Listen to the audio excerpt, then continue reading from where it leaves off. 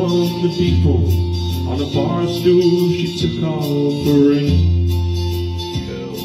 I thought I'd get closer, so I walked on over. I sat down and asked her name.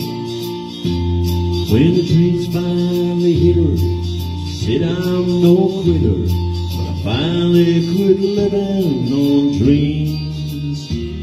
I'm hungry for laughter, here ever after. I'm after whatever the other half brings. In the mirror I saw him, and I closely watched him. I thought how he looked out of place. He came to the woman who sat there beside me. He had a strange look on his face. Big hands were calloused, he looked like a mountain.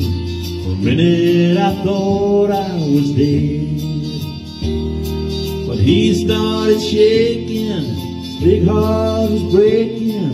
He turned to the woman and said, "You picked a fine time to leave me, Lucille. 4 hungry children and a crop in the field. I've had some bad times, lived through some sad times, but this time your hurting won't heal.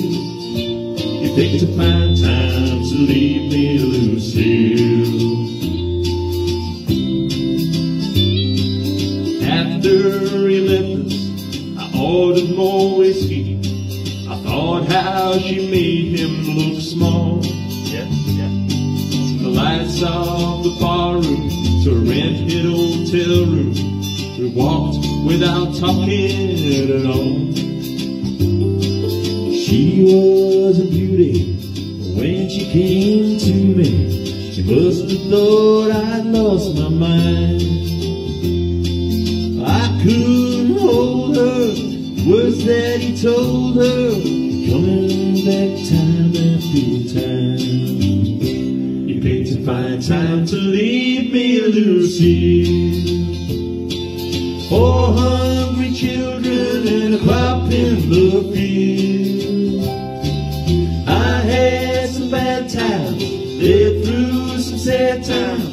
This time your hurting won't heal. You picked a fine time to leave me, Lucille. You picked a fine time to leave me, Lucille.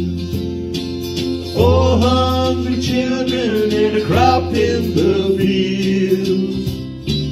I've had some bad times, lived through some sad times, but this time your hurting won't heal. You picked a fine time to leave me, Lucille. Thank you. Thank you. I had a Lucille on my shoe and it fell off. Yep. Picked a fine time to leave me, didn't it, Dee? Lucille. Bye. Goodbye.